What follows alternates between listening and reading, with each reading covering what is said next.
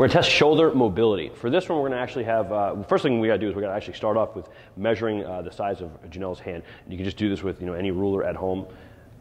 Go ahead and we're going to go from essentially, let's get kind of a shot there. We're going to put that ruler essentially right on the heel of her hand, right up to the fingertip, and we can see that Janelle's clearly going to be a 7 on the stick here. Okay, so what we're going to do is we're going to have Janelle spin around, and she's going to put her arms out in a big old T.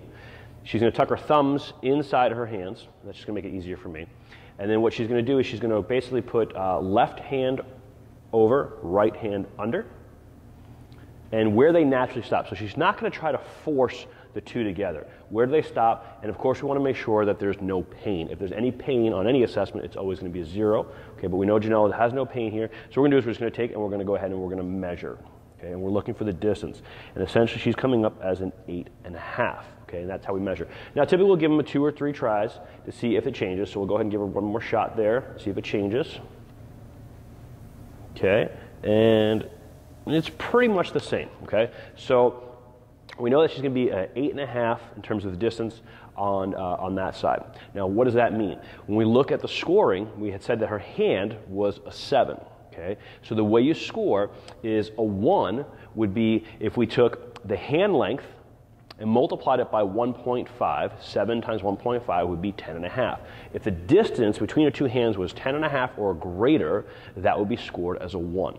If the distance is going to be in between the hand length and the 10.5, okay, so the 7 and the 10.5, and you'll see this on your FMS score sheet, then she'd fall in and she'd be a 2. So she was an 8, 8.5, so she's obviously in between 7 and 10.5, she's going to be a 2. If the distance was really close and it was less than the length of her hand, a 7, then she would go ahead and score a 3. Okay, so once again, you'll see it on your FMS score sheet, her hand length was a 7, her 1.5 length was a 10.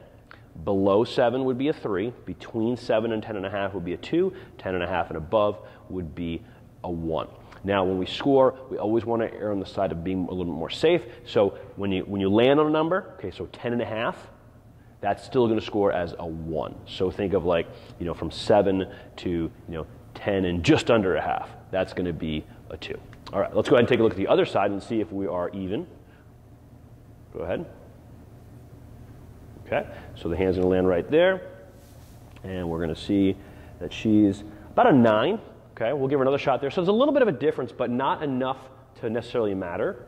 We might pay attention to that in more individualized training. Okay, and she's now about a 9 again. So both arms are falling, or both shoulders for mobility are falling within that 2 zone. Okay, so Janelle's going to score a pair of 2s on her shoulder mobility. Now, before we finish off the shoulder mobility, we're going to have Janelle spin around, because we can actually negate the shoulder mobility score if we discover an impingement. Okay, so first thing we're going to have Janelle do is we're going to have her put her right hand, okay, the heel of her hand right on her shoulder, and she can just kind of cup that shoulder, and she's just going to push up on that hand. Any pain? No pain. Okay, other side. Any pain?